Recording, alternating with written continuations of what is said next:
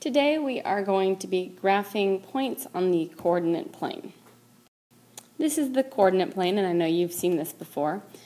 We have already done some graphing on a number line, and this is very similar, only now we're using both an x-axis and a y-axis.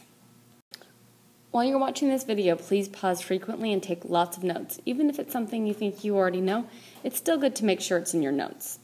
So the x-axis is the axis that runs horizontally from left to right.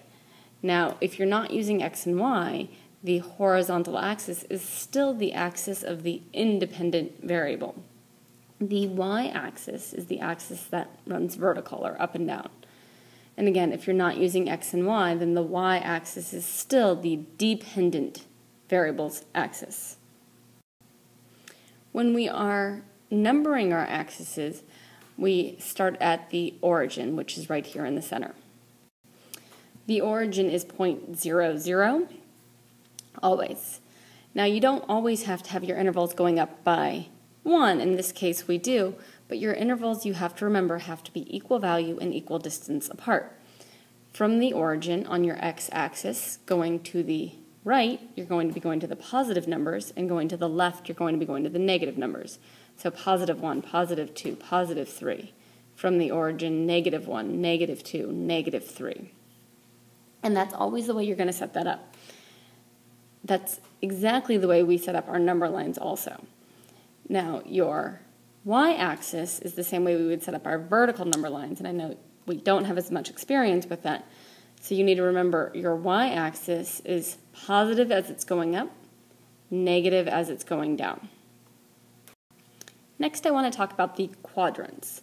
There are 4 quadrants on a coordinate plane, which makes sense because quad, the root word, means 4, which you should know from quadrilateral, or if you ride dirt bikes, from riding quads, have 4 wheels. So the root word quadrant comes from the word 4.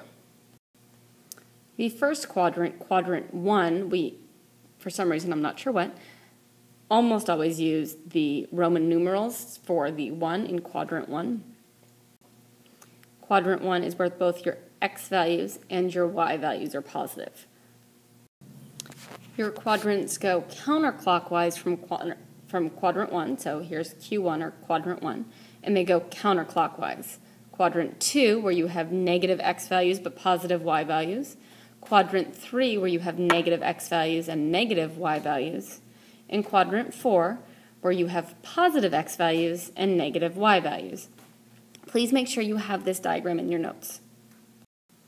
The first example we're going to do says graph the points -2, 4, 4, -2, 2, -4, and -4, 2 on the same coordinate plane. Before I even start graphing, there's some things I already know about each one of my points. For instance, -2, 4 and -4, 2 both have negative x values but positive y values, so you know those are both in quadrant 2. For -2 and 2, -4 both have positive x values but negative y values, so you know those are both in quadrant 4. Now you'll notice I labeled my points xy, xy, xy, and xy. A lot of people find it easier to label their x's and their y's when they're graphing. Now, if you don't find it easier, you certainly don't need to, but quite a few people do. So now in order to plot these points, I'm obviously going to need a coordinate plane, so here we go. Now I'm going to start with -2, 4.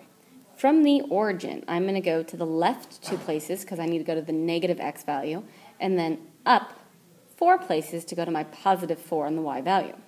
So here we have point -2, positive 4. Now we're going to go to the next point, positive 4, -2. From the origin, I need to go to the right 4 places to go to my positive 4, and then down 2 to get my y value of -2. The next point, 2, -4, again, positive 2, and then down 4 to get to my negatives. And then the last point, left 4 and up 2. And there you have those points graphed on the coordinate plane. We are going to be spending some time in class graphing some points tomorrow, but if you have any questions, feel free to email your teacher or try rewatching the video.